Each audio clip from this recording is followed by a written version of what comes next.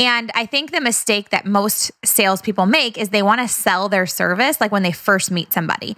And that's not what we want to do. We always want to create an authentic connection with somebody and just get to know them to get to know them. Okay. So we're going to get to know 3 people every single day. So let me give you an example.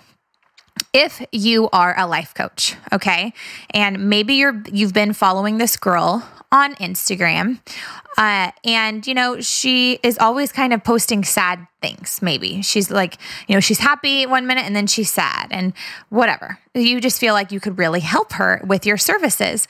You could reach out to her, and maybe you've already had a connection. So this is with somebody that you already talked to them, you know them a little bit, you've been in conversation with them. You would reach out to them and say, hey, I've been watching all of your stuff and I've really just been thinking about how I want to help you.